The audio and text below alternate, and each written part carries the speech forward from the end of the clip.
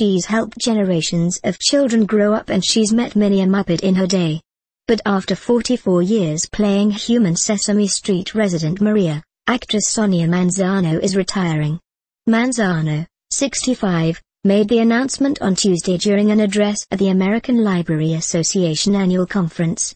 She has since fielded an outpouring of grief from fans. Manzano joined the show in 1971, and also began writing for the show and has since won 15 Daytime Emmy Awards as part of the show's writing staff. She was also nominated twice for Outstanding Performer in a Children's Series. In 2004, she published a children's book, No Dogs Allowed.